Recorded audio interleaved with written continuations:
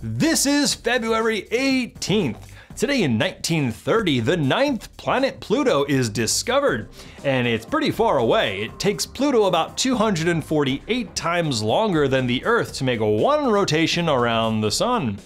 And in 1885, Mark Twain publishes his novel, The Adventures of Huckleberry Finn. Your horoscope for the day is get some inspiration, look at other success stories.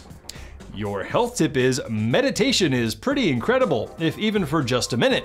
All it takes is a quiet space, deep breaths, and focusing on any number of points.